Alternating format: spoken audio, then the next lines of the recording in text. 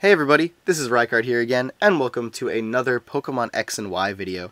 Today's video is going to be all about Aegislash's stance change ability, because there are a lot of questions about how this ability exactly works, and what causes you to switch stances.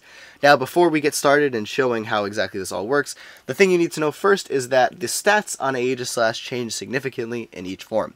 So, in Shield form, you have increased defenses with base 150 defense when base 150 special defense, with base 50 attack and base 50 special attack. But when you switch over to Blade form, those stats actually swap. So instead you have base 150 attack and special attack, and then base 50 defense and special defense.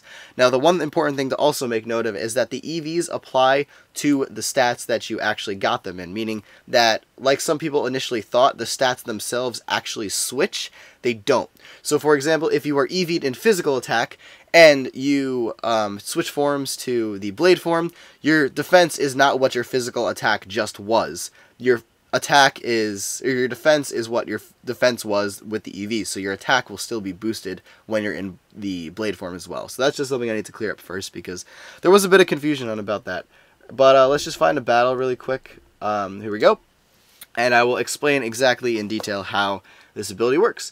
So we got a Lickitung, and that's actually kind of perfect because it does have a move called Refresh that will actually be helpful in demonstrating this. But anyways, the first thing to point out is that you always start the battle off in Shield form, no matter what happens. Meaning that if you switched into Blade form, and then switched out at another point in the battle while still in Blade form, when you switch back in, you will be in Shield form, which is actually fantastic, because that means you will be able to take attacks really well every time you switch in, because you'll always be coming in with your defensive stats.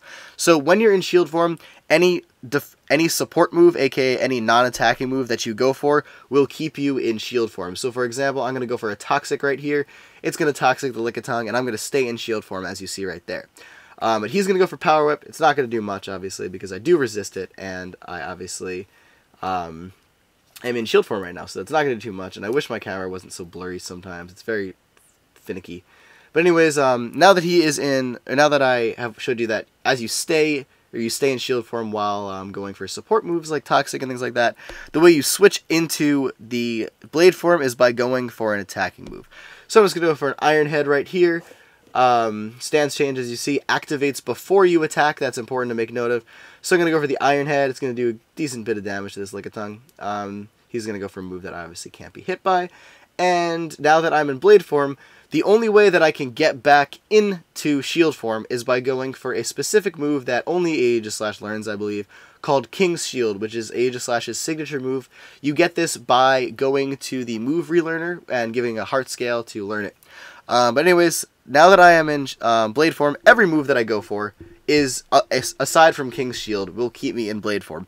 Meaning, if I go for the Toxic right here, again, as you see, I will stay in the Blade form. Even though some people think that you switch out every time you go, or switch stances every time you go for a support move, that is not true. It's only specific to one move, which is King's Shield. So as you see, I went for Toxic right there, and I am still in attack form, or Blade form, whatever you want to call it. Last thing to show you is to get back into the Shield form, you just go for King's Shield, and right as it happens, as you see right there, I'm going to go into Shield form, and then go for King's Shield, so now I have the increased defenses. And the great thing about it is that move has priority, so you can always switch into Shield form before anyone else. But yeah, that's pretty much an explanation, or before anyone can attack is what I meant to say. So yeah, that's pretty much an explanation on how this ability works. It's very cool and exciting. I think it's very creative, and I think this Pokemon is really fun to use. It's definitely a great addition to the Pokemon games, and I definitely think it's a very cool Pokemon, especially with a very cool ability. But anyways, everybody, I combine those two words, that is it for this video. So as always, thank you for watching, take care, goodbye, and I will see you all next time.